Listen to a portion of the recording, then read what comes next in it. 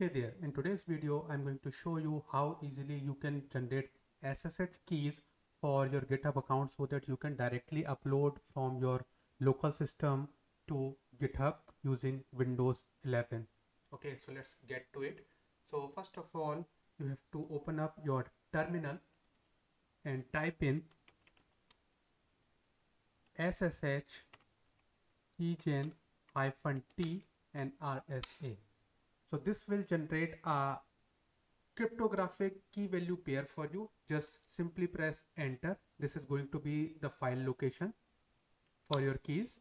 And for the passphrase, you can either enter any string which you can remember, or you can simply type in enter so as to leave it blank, and your keys has been created.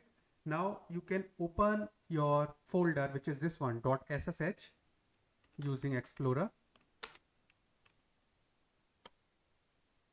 And from here you need to open this file in Notepad, or you can simply type in here notepad ssh id rsa dot pub. Okay, copy in this string, go to your GitHub account and click on the top right icon and then scroll down to the settings. Inside the settings, on the left hand pane, you will get to see this SSH and GPG keys. Click this new SSH key button.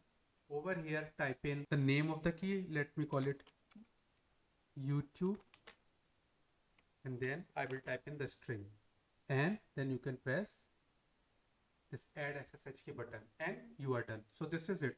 It is as simple as that. I hope that this video was helpful to you. And in case you have any doubt, make sure you leave a comment. And if you're new here, we talk about software development and career in IT on a weekly basis on this channel. So make sure you give this video a thumbs up and subscribe for more such videos. I see you over in the next video.